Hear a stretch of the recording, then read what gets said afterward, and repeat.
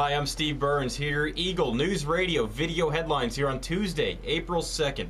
Massachusetts legislative leaders have unveiled a plan to raise $500 million to pay for the state's transportation system that includes increasing the tax on gas and cigarettes, though it is far less than the nearly $2 billion revenue plan proposed by Governor Deval Patrick. An 81-year-old man from Nashua was sentenced today to 3.5 to 7 years of home confinement after pleading guilty to trading cigarettes and drugs for sex with a 14-year-old girl. Science students at Northern Essex Community College will be able to learn in recently renovated high-tech labs much sooner than first imagined, thanks to a state agency grant that gave the college $1.2 million to make improvements.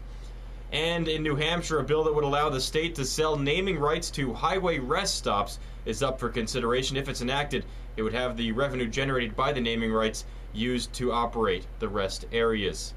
These and other stories are making headlines here on Tuesday, April 2nd. We bring you local news first here on Eagle News Radio 1110.